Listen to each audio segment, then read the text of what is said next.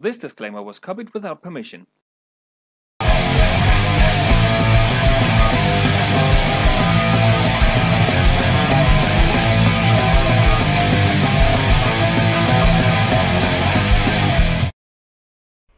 Cheers! Quaffers, Guzzlers, Swiggers, Sippers and all other good people out there. Hopswatch here, and today we are having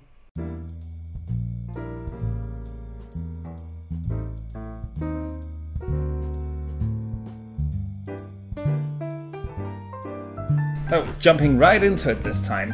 This beer is the other beer that Nitch sent me some time ago. You might remember the first one being an IPA, so this is something completely different. It's a Russian Imperial Stout, considerably stronger and much darker. So I've had it out of the fridge for some time, as dark beers and stronger beers are better enjoyed at some temperature. As dark beers and stronger beers are better enjoyed at some temperature. The exception to that rule would be Belgian triple blondes. They should always be drunk at as close to freezing point as you can get them, but then again Belgian triple blondes could hardly be enjoyed like ever. Let me know in the comments if you'd like me to have a triple blonde, just so that I can rant about it. Now, from Astoria with love, and it's complete with a babushka doll on the front. I've got my own, and this one originally belonged to my ex-wife, I think, but I guess she said I could have it when we got divorced. And this one I bought in Moscow in February of 1994. That was a very interesting trip, also very, very cold. It was in midwinter.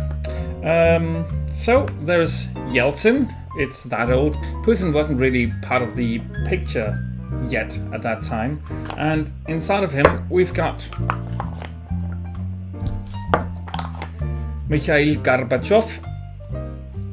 He's still alive. And inside of him we've got Leonid Brezhnev, and inside of him we've got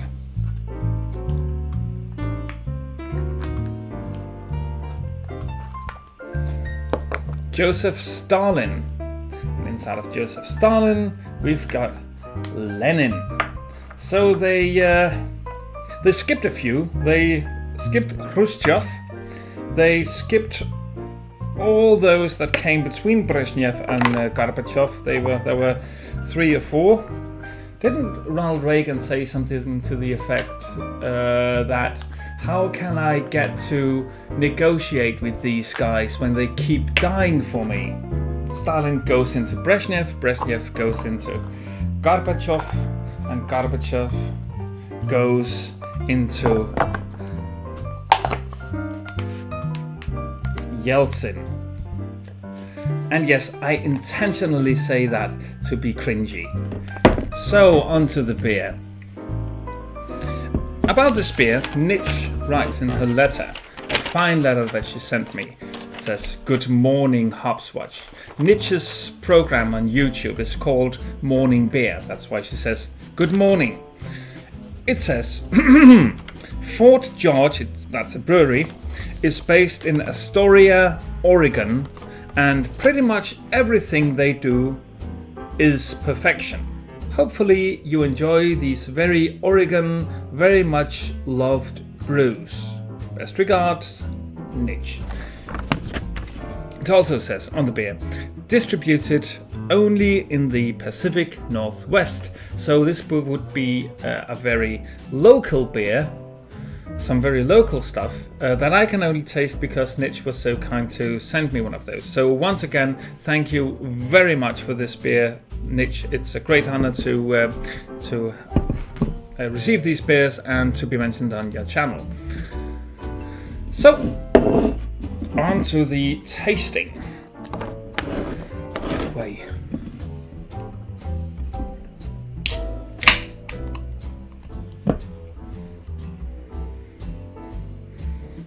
So some very woody notes there.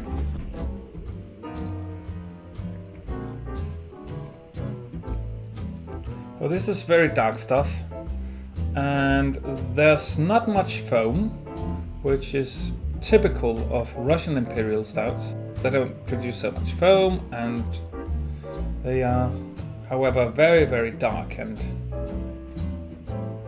very rich and very thick in the composure. I'll just get a match. I love doing this trick with dark beers. See if you can. And I can see absolutely nothing through this brew. This is some serious stuff. Absolutely nothing that can go through this pitch black darkness. Some very dark and hardwood combined with some kind of liquor. Also there's some licorice notes, which is hardly unusual. Some spiced schnapps, spiced liquor. Cognac maybe. More like whiskey, I'd actually say. So peated whiskey with some extra wood in it.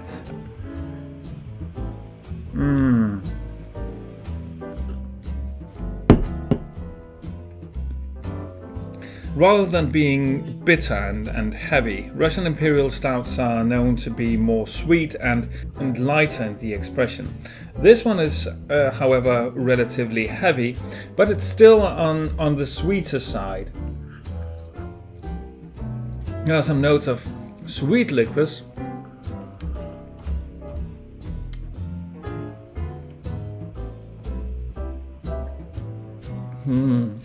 You have to resist the urge to chew this beer as it's very, very thick and very, very rich.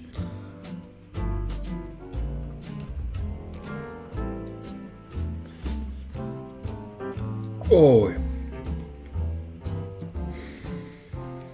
and you really want to take your time with this. This is beer definitely for sipping. You don't want to swig this or even quaff this. That would be a darn shame, as there's so much taste and so much aroma in each little mouthful. So primarily licorice mixed with some dark chocolate. Also a bit of liquor. This actually reminds me of that Spanish stuff that I got from my dad's house when he moved out. Just a sec, I'll just get it.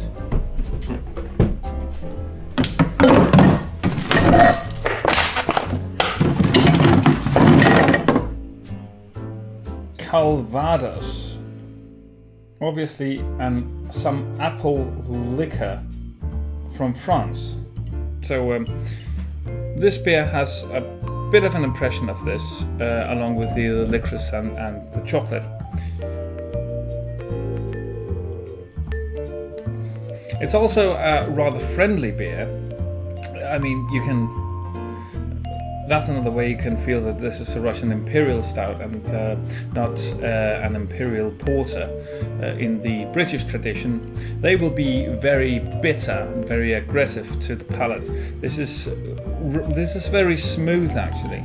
And sometimes Russian Imperial Stouts can be too light, too smooth, and this is definitely not the case with this one. Without being overtly aggressive, it still has in character, just in a different way. It's so friendly, it's almost overwhelming. So it's just giving you a big hug of sweet licorice and chocolate and Calvados mixed in just the right proportions.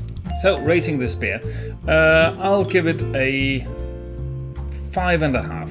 This is world-class Russian Imperial Stout, and what I particularly like about it is that it's not getting too light, it's not getting too sweet, but it definitely has all the friendliness that characterizes the type. So 5.5 for this one out of 6. So that'll be it for the beer. Just a few announcements. I will be at the Copenhagen Beer Festival this Saturday the 20th in Copenhagen West.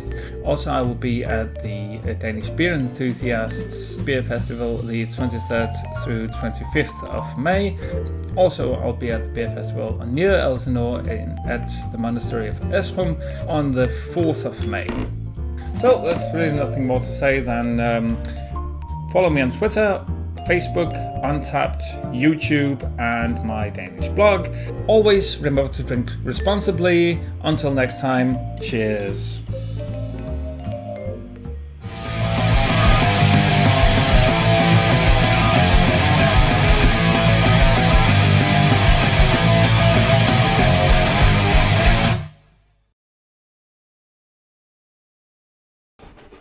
Am I recording?